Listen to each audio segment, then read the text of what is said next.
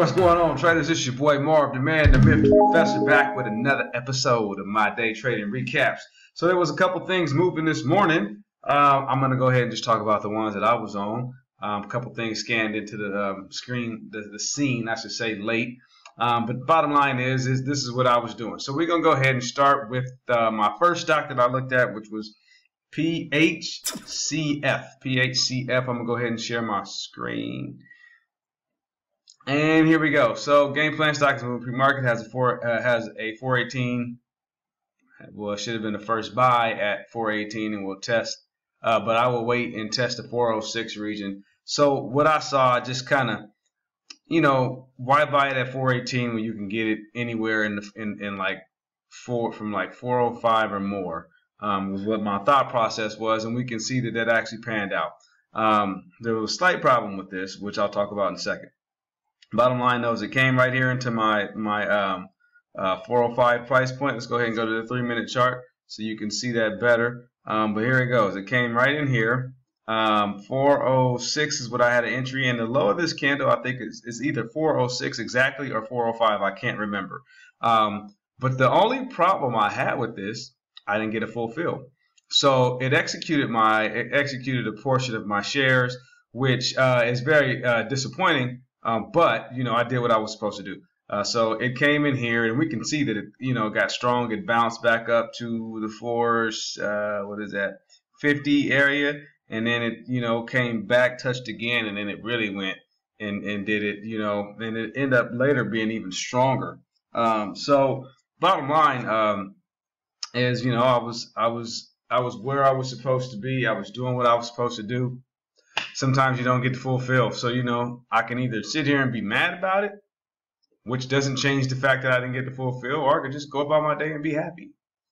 Might as well take the latter, right? So that's kind of where I'm at with that one. But yeah, we did it. The next trade I'm going to talk about is IZEA, I-Z-E-A. Okay, I'm going to share my screen for you.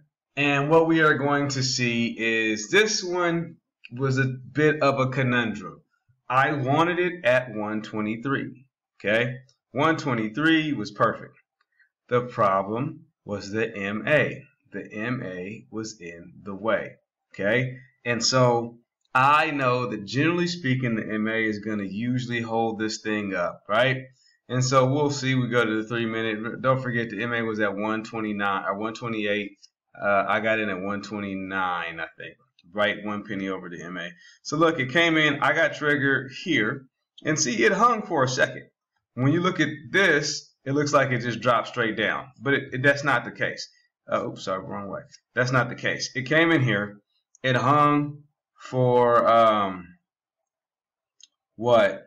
3, 6, 9 minutes, and then it couldn't do it, sold off. And what bothered me, or let me say, because nothing bothered me, I'm not mad about anything. Where I ran into complications is that I was trying to get this. I apologize. I meant to put this back here and go to the 15.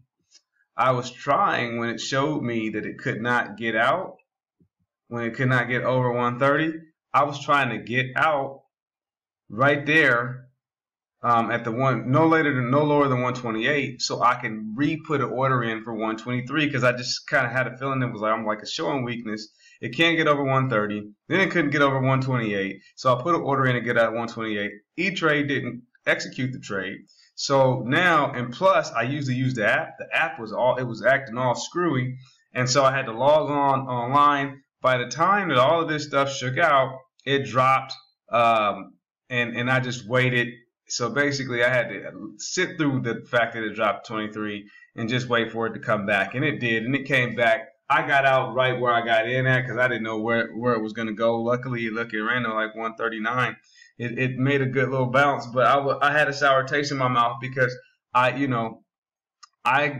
everything I was supposed to do to get out of that with the execution at either where I got in at or a penny over, so I could re-trade it at 123 and make a really good profit, and it just didn't work out. And so, again, two choices. I could be mad about that, let that ruin my day, or I could just say, hey man, it's how the cookie crumbles sometimes, but life is still absolutely fabulous.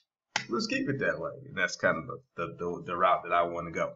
The last stock that I'm going to talk about that I traded today, or not traded, attempted to trade, this one was a heartbreaker, is EKSO, EKSO. And so let me share my screen. And what we'll see here, this had good news. I knew this was going to be a mover because the news was legit. I was really looking at this. I had a conundrum again. I could have took this pre-market candle at 520, okay?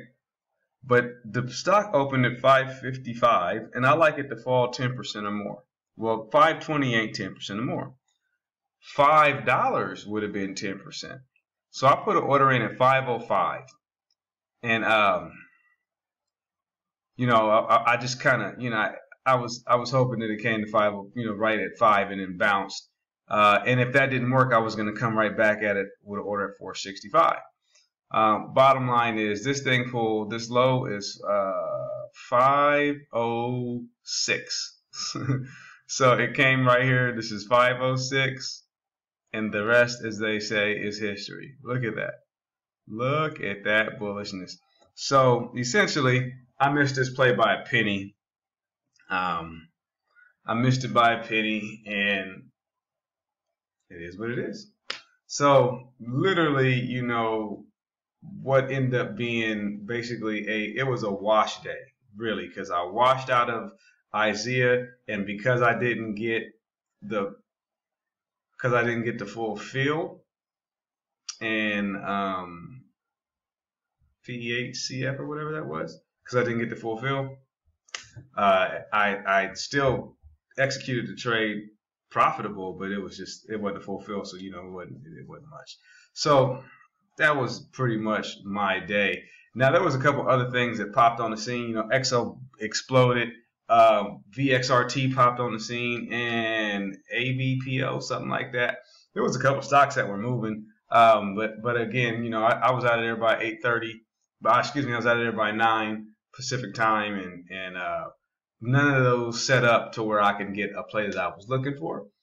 So you know, it is what it is. You know, one thing I know is something that moves every day, man. It's something moving every day. My whole system is set up to find movers, and be where the traders are. And so, you know, you just never worry about it. You just, hey, you dust yourself off if it's a losing day.